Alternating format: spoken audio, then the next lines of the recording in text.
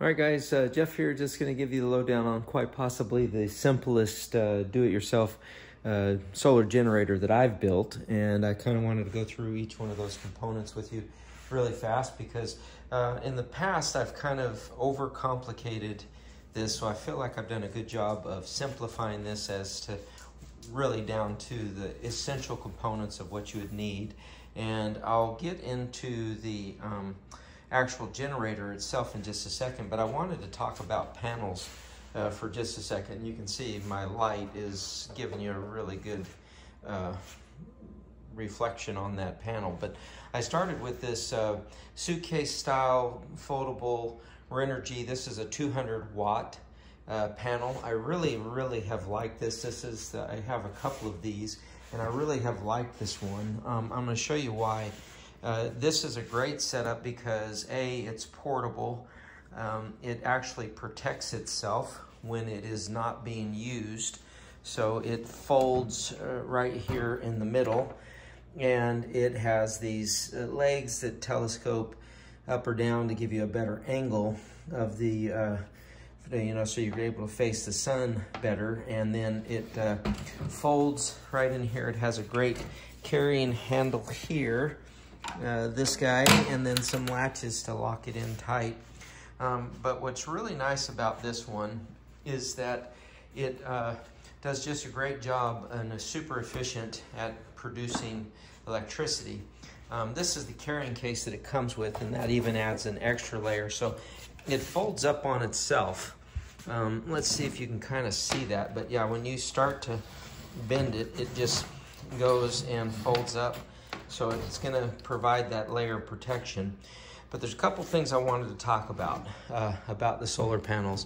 One, quite frequently when you're talking about panels, you hear people, say, "Oh, I got such and such panel. I got this brand, and boy, it says it'll do 200 watts. Well, mine's barely doing 100. This must be a piece of junk." Well, the reality is that people don't understand that you need to pay close attention to where you live. There are all kinds of calculators and all kinds of places where you can go to help you understand what that sun intensity is going to do. Now, here in Arizona, I have no problem getting what the factory specs say it's going to produce because I'm in a zone that shows it's going to be super efficient at creating and harnessing that power of that sun.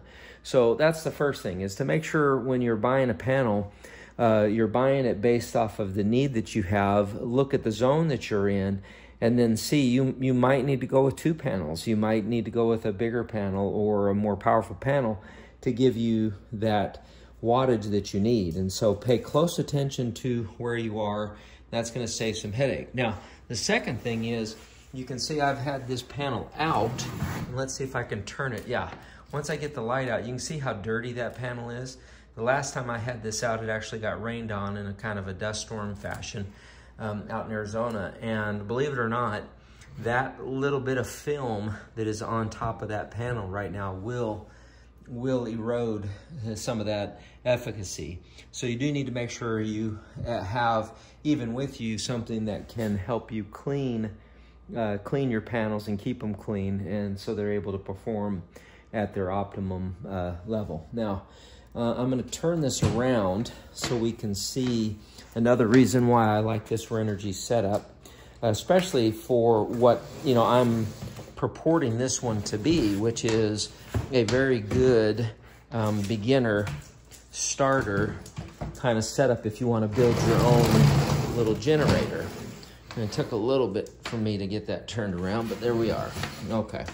So now the first thing is that this panel actually comes with a charge controller already attached to it. This is the Voyager series, and this is a PWM style, and it will easily handle this 200 watts of panel that you have here attached to it.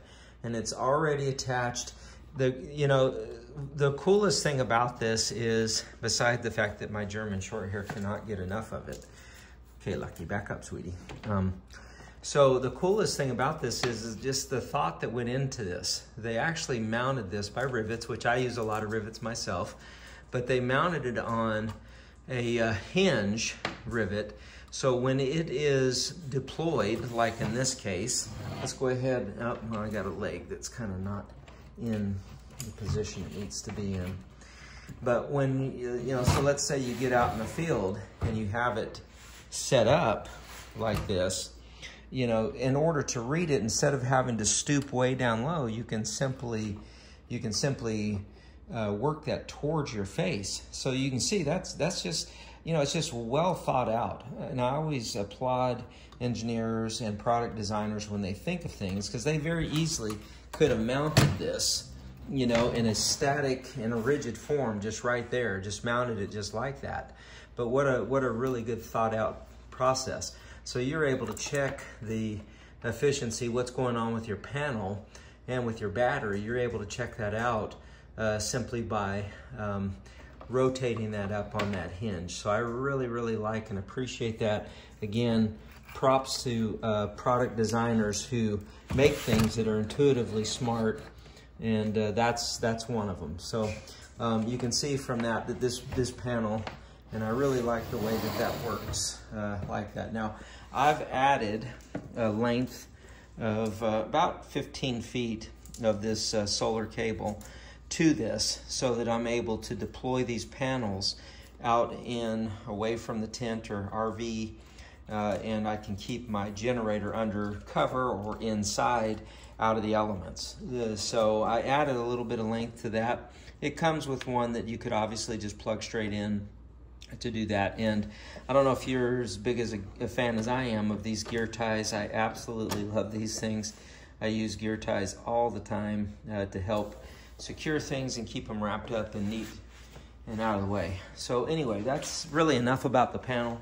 I'm going to go on now to the simple part of this. This is the part that I built. So the Renogy 200 watt system with that charge controller that comes, that's something just a pre-package, and it does a great job at producing, okay, Lucky. All right, that does a great job of providing the electricity that you need to power up the battery and stuff that you have in here. So I'm gonna start on the outside here. I've used this nice case. This is a Harbor Freight case. You'll recognize it as that. It has wheels, it has a telescoping handle. It allows you to move things around super easy. And what I've mounted on the outside, and I haven't taken this off yet, is I've mounted this Renogy battery monitor on the outside. So at all times I can see what's going on the inside, and without even opening up the battery. So I'm gonna go ahead and open this up now. So that's one of the components. Now, this is not necessary. You do not have to have this. But in my mind, it makes running a solar generator so much better, because you now have the ability to see just at a moment what it is you have stored up in your battery. Now, when I turn on just my inverter, as you can see, that puts a draw on it. It may not be a lot. It's less than an amp, and it's less than 10, 12 watts, but that is something. What this monitor is going to show you is how full that battery is. I'm showing 100% capacity, 99 plus amp hours, and at current draw, it's going to run for almost 92 hours, which is super, super cool that this gives you that kind of feedback.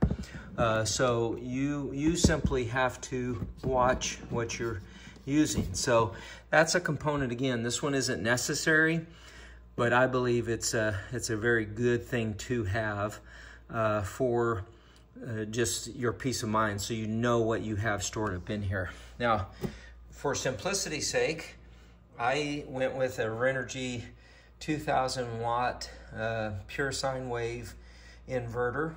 I find these to be very reliable, and it comes with a remote control, which you can simply, and I left the tail on this super long, so you can actually put this anywhere near you, by your tent, wherever you want to be, whatever you want to power on.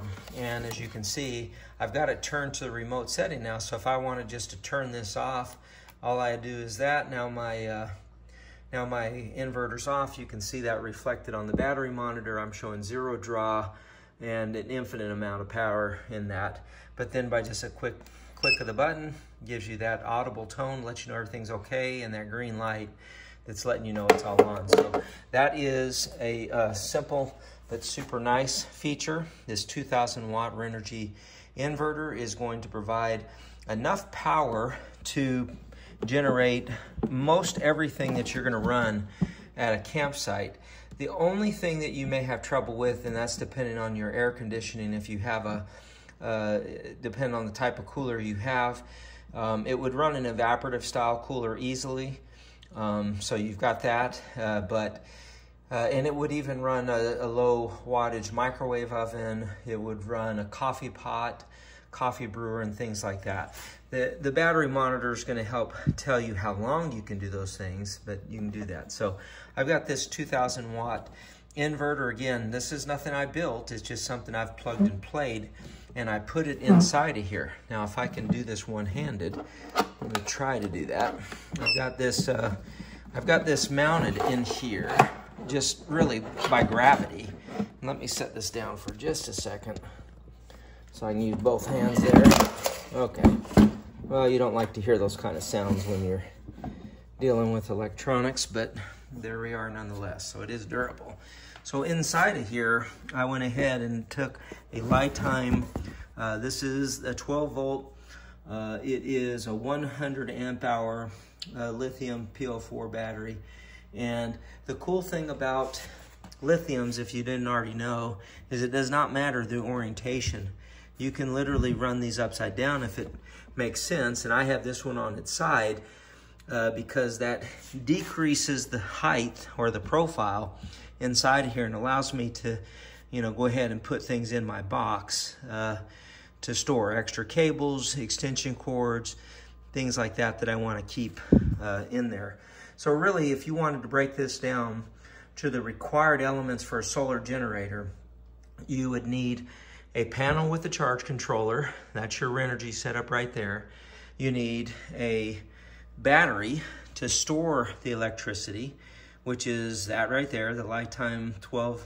This is a 100 amp hour. And then you need to convert that 12 volt energy into usable electricity for most devices. And that's going to be turn it into 110 power. That's your Renogy 2,000 watt sine wave inverter. So really, those are the three components that are required and super simple to do. So again, make your list: a panel with a charge controller, a battery to store it, and an inverter to convert it. So there's the powerhouse to harness the power, the battery to store it, and the inverter to convert it to usable power. So the extra stuff in here would be the battery monitor, the remote control kind of thing for your inverter. You can see that this battery monitor uses a shunt style. It basically comes off the negative terminal, and that's how you're going to measure your power consumption. So there's a shunt there. You might be able to see that I made my own little bus bar out of a piece of flat copper stock, and did that. So anyway, that's really it. So again, a very simple, straightforward thing. Get a panel with a charge controller, get a battery, and get an inverter, and you can do that. And so again, this is the simplest route and quickest route to solar generator that I can think of. Let me go over some things that you could do to trick it out. If you wanted to, you could put a couple of fuse bars in there. If you wanted to isolate what's possibly going to give you grief, you could put a fuse bar, a bus bar for both positive and negative in there. You could put an on-off switch, a kill switch, to kill everything so you're not going to drain the battery when you wanted to do that. You could put auxiliary outlets. Since it is a 12 volt battery, you could put a cigarette adapter on there. You could put USB ports on there. I didn't do any of that because this guy has that. So we have USB ports and we have additional outlets and things like that in there. So anyway, but by and large, this is going to be probably your quickest, simplest, easiest way to get into the solar generator game. So go ahead and do me a favor, subscribe to this channel. I do a lot of these kind of builds, a lot of things camping wise, off the grid kind of stuff, and you'll see how I can put together and do a little more complicated and higher power, including my favorite, which I have a cargo box that I put inside the bed of my truck underneath my camper shell, and it's a 3,000 watt cargo box that allows me to work off-site. I'm able to use things like skill saws and circular saws and all that off-site when I don't even have power, charge up my cordless batteries, and then I can recharge that with the solar panel that I mounted on top of my camper shell. So anyway, a lot of fun stuff. Subscribe to the channel. You're going to love the content, and feel free to share or hit me up for any questions that you may have.